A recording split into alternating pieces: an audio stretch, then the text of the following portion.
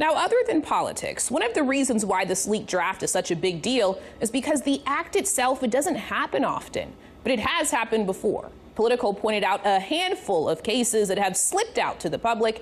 In 1972, while Roe was under deliberation, an unbylined Washington Post story detailed the justices' internal arguments on the subject. The story appeared days after the justices ordered a second round of arguments in the case. While the story was attributed to anonymous, informed sources and did not quote any draft opinions or internal memoranda, it did, however, describe them in detail. Then, prior to the Supreme Court's 2012 decision upholding Obamacare's individual mandate, some legal analysts believed they saw indications the justices' internal deliberations had been leaked as well. So here to discuss this highly unusual situation and the potential next steps of the investigation is Josh Blackman, professor at the South Texas College of Law, Houston. Josh, I just genuinely wonder, in your legal mind, what was your first reaction when you found the Supreme Court's draft opinion had been leaked? Shock, then disappointment, then despair. The first was a shock. This has never happened before. There have been minor leaks from the Supreme Court where the outcomes of cases have been announced in media, but never a full opinion released. Then I was despaired because now the Supreme Court can't trust each other, right? The courts only work if the judges are able to rely on their colleagues and staff to keep things confidential.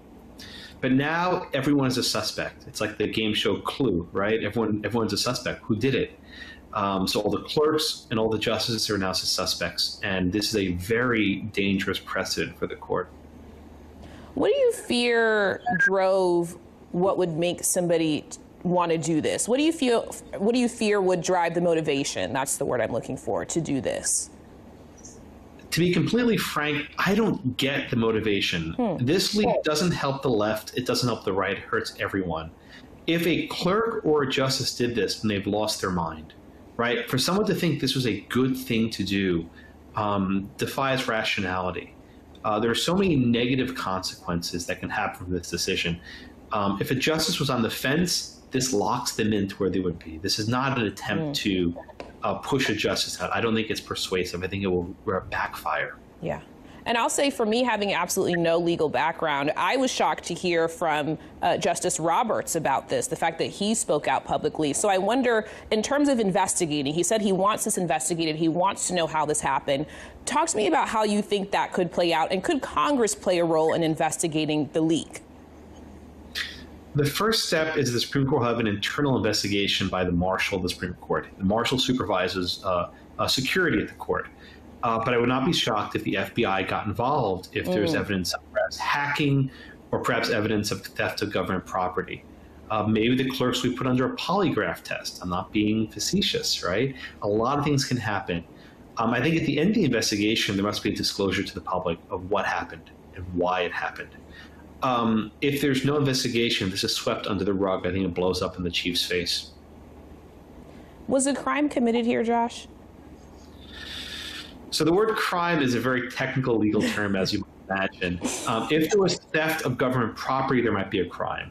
If there was unauthorized access of a computer system, hacking, there might be a crime.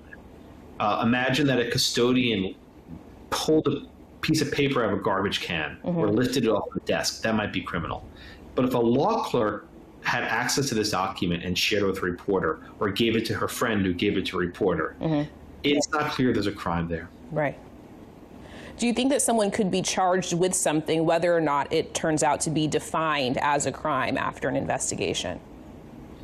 Well, only violations of criminal laws can be charged as crimes. But I think the court can mount an investigation and say, our report suggests that John Doe engaged in this act. And for all we know, a clerk lost their mind and did this and ends up resigning and confessing and admitting to it. But still, that doesn't obviate or eliminate potential liability for a justice. Maybe a justice was in on it. So really, there's so many different ways this situation can go. Josh, I have to say, I can feel your passion about this and your utter shock by it. And you know, I can tell that, you know, obviously the legal field is extremely important to you. Explain what you feel the Justice Department means to our country and how this action counters that. Right. Put aside what you think about abortion or gay rights or anything else. We need to have an independent judiciary. For the courts to operate, they must be able to decide in secrecy. If people could start getting a preview of what courts will do, they can apply pressure, blackmail, extortion, and different ways to try to affect rulings. Give you an easy example.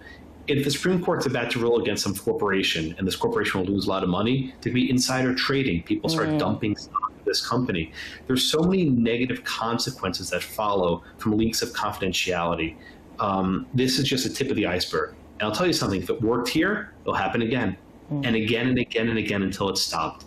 And that's why the Chief Justice has such an important role of stopping this madness.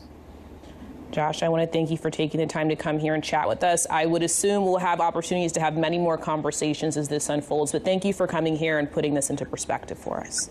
Thank you so much.